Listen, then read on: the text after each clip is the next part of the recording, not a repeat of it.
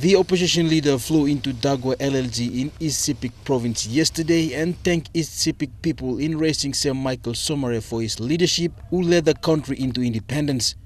Polye told those who gathered the next generation of leaders must be God-fearing.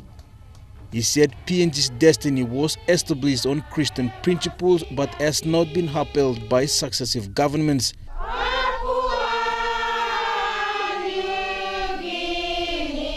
God principle of loving, of serving and loving unselfishly, ungrudgingly. Want them care, want them strong to conviction. Aims to make him a nation become a strong nation. Despite receiving 1/3 of his DSIP funds, Mr. Polye presented 10,000 each to the local high school, health center and 5,000 to the women's group. Polye says institutions like courts and police must never be weakened because they are also priority areas.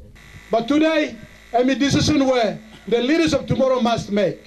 He called on PNG's young leaders to avoid bad practices and hold on to good governance to save this country into the next 40 years.